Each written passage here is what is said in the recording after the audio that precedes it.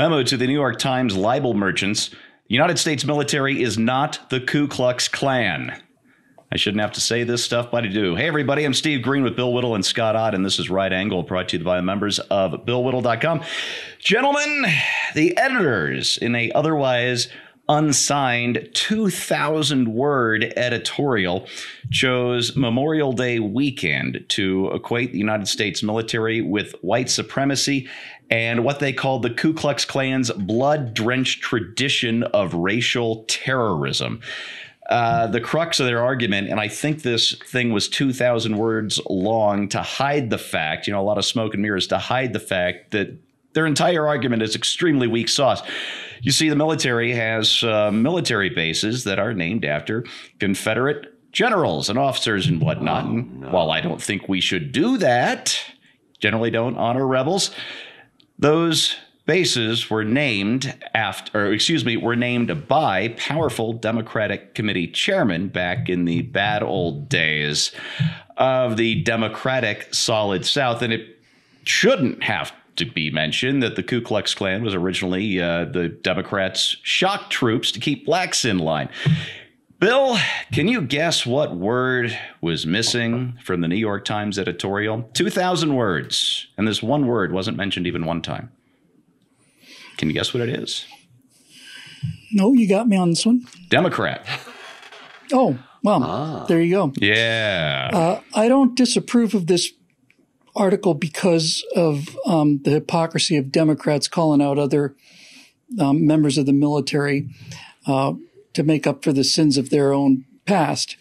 I have a serious problem with this article because of the entire idea of somehow deciding what the sins of the past are and not letting that be decided by the people who were actually there, who made the actual decisions at the actual time. It's interesting that the New York Times didn't mention anything about Walter Duranty, who knew that millions of people were starving to death in the Soviet Union and continued to issue glowing reports for which he won a Pulitzer Prize and for which the New York Times has still not returned. So we're just going to assume that they're okay with that. Needless to say, the outrage and the anger and the hypocrisy actually lessens for me, Steve, as the shreds of what was once the New York Times flutter in the radioactive breeze that they've created for themselves. I used to think this would have bothered me a lot more if it had been a reputable newspaper. But I will say this. Their argument is, let's just take Fort Lee or Fort Hood, either one of which would be a fine example. If you're willing to buy the argument that it's a white supremacist notion to honor Robert E. Lee because he fought for the Confederacy, and the Confederacy was about states' rights, and the states' rights in question were the rights to hold slaves. It's just pretty simple, really. Yeah. Then obviously, if you go for this, then Washington, D.C. is due for a renaming anytime soon. I'm sure Obamaville will be promoted or any of the other things that happen to be there. This arrogance. Like this arrogance, the arrogance of people sitting in judgment of the past is what happens in declining civilizations, and it's also what happens in civilizations with no real threats.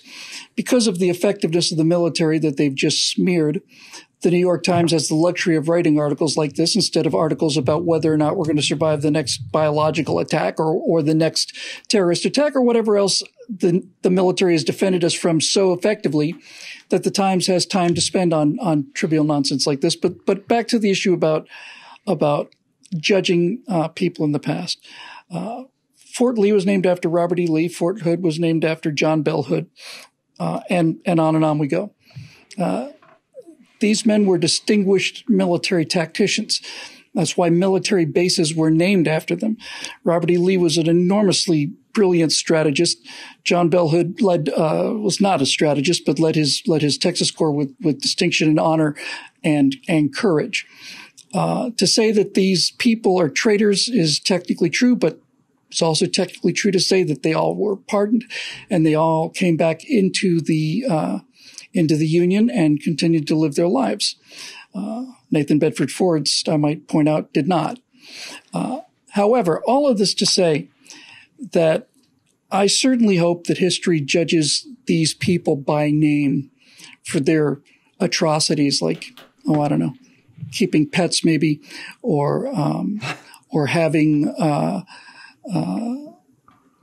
ridden in an automobile that consumes carbon fuels, despite the fact that they knew better. In fact, that's a perfect argument. Why don't we just go with that one?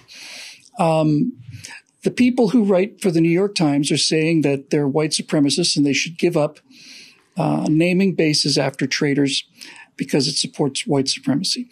These are the same people that are telling us that that carbon emissions are killing the planet. Not just killing black people, killing everybody. And yet they go to work in Uber or on taxis, or they go on subways, which generate electricity off of coal or oil or so on. They do this because it's convenient for them to do this. They don't make a stand against it. They don't ride the bikes to school or to work. School's pretty much the same thing. They don't have candles, and they don't use typewriters. They use electricity that they know, according to them, I don't buy into this, but they know is killing the planet, and they do it on a daily basis. So the hypocrisy of this is beyond my ability to measure. But again, I think my most distinct feeling is how little I care about what the goddamn New York Times has to say about anything. Well said. The United States military was, thanks to President Truman, who was something of a racist on a personal level, which is unfortunately very common back then. But when it came to the military, he did the exact right thing when he ordered it to become integrated. And for all of its faults and flaws as a human institution, our military integrated faster and more successfully than possibly any other institution in this country that had previously been segregated. It was something of a miracle, and it still is to this day. And Scott, this is what gets me. For generations now, especially since we switched to an all-volunteer force in the 1970s, the United States military has provided training, education, good pay, and chances for career advancement and life advancement, real personal advancement that otherwise wasn't open to a lot of black Americans. So is it fair of me to question the New York Times and its motives in tearing down one of the most successfully integrated institutes in the United States? Yeah, Steve, you're saying exactly what I thought when I first heard this. I thought, well, if you want to target somebody for racism or white supremacist leanings, the last place in America you'd want to look is the U.S. military. As you pointed out, Correct. They were among the earliest institutions in or out of government to begin the process of integration of black troops and others into their forces. If you want to be a white supremacist in this country, the last thing you want to do is to join the military of this country. You're going to be going in with one of the most diverse workforces of any place in the country. So yeah. It just really doesn't make a whole heck of a lot of sense. There's an old story about when shortly after the surrender of the Confederacy to the Union forces at Appomattox, there was a celebration in Washington, D.C., and President Lincoln was beckoned to come out and make some remarks, and he did, and to adoring crowds who were cheering his name. And at one point, and I pulled up the quote of this, he says, I propose closing up this interview by the band performing a particular tune which I will name. Before this is done, however, I wish to mention one or two little circumstances connected with it. I've always thought that Dixie, one of the best tunes I've ever heard. Our adversaries over the way attempted to appropriate it, but I insisted yesterday that we fairly captured it. And then the crowd cheered. I presented the question to the Attorney General, and he gave it as his legal opinion that it is our lawful prize. At this point, there's laughter and applause. And he said, I now request the band to favor me with its performance. And now he was making light of the circumstances there, but Abraham Lincoln had that band play Dixie for a very intentional purpose. And You're that is right. because the entire objective was not to crush the South, but to reunite the country. The reason why we were the Union is because we were in favor of unification of the country. And that means that showing respect to your worthy adversaries is part of the process of victory. That doesn't mean you should excuse their sins, but then again, I am so grateful my sins have been excused by a much higher power than President Lincoln. So we all have enough piled up on that account to be a little bit more humble when it comes to evaluating others. And I think that the United States government rightly appropriated the names of General Lee and others and can use them any way she pleases. And I think in many ways, it's part of the ongoing process of healing this country. I look forward to seeing more ships and bases and other things that are named after great warriors from minority races as well. I think we can do more in that regard. And I don't think that the Army or the Navy or the Air Force or the Marines or the Coast Guard or the Merchant Marine would have any objection to doing that. Indeed. Steve, I just got to add one thing. It's just a picture, because Scott got it exactly right. The first time in American history that you could have a black man telling thousands, tens of thousands of white people what to do and making them do it was when black officers reached command rank and flag rank, and a black general could come out and give an order to 20,000, 50,000 white Americans, and they would have to obey it. Not only would they have to obey it, they signed on the dotted line in order so they could obey it. That's a lot of nerve. I'd like to see the color of the New York Times editorial board that wrote that article. I got a funny feeling I could predict exactly how that editorial board looks. And you know what? I love learning stuff from these two guys, because after what Bill said and what Scott followed up with, I'm going to totally withdraw my objection to having a base named after Lee and a base named after Hood. It's all good.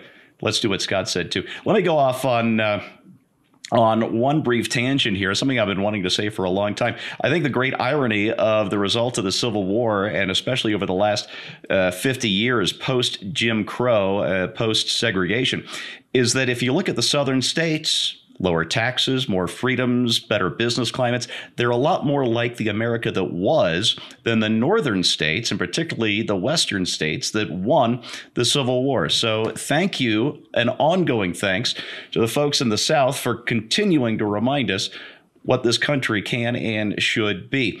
That said, I think what the New York Times did this weekend, number one, it was awful. I don't think I need to say that. Its timing was just exquisitely awful. It was just salt in the wound. But I think this is part two of their 1619 project, which, if you'll recall, was to claim that the founding of America was when the first slave was imported to these shores by the British. It's just not true for various reasons. The scholarship is shoddy, the premise is absolute crap, and all the rest. But I'll tell you what, as we get closer and closer to this election, just 6 months from now, there's going to be a part 3. There's going to be a part 4, 5, 6, however many they can squeeze in to try and just whip racial tensions in this country up to an absolute frenzy to help remove Donald Trump from office. I'm damn sure that's what's going on here. Don't you let him get away with it. That's your right angle on that. Brought to you by the members of BillWhittle.com. Remember, content like this need sponsors like you, so please click on over to BillWhittle.com, become a member. We would love to have you on board. Thanks for watching. We'll see you next time.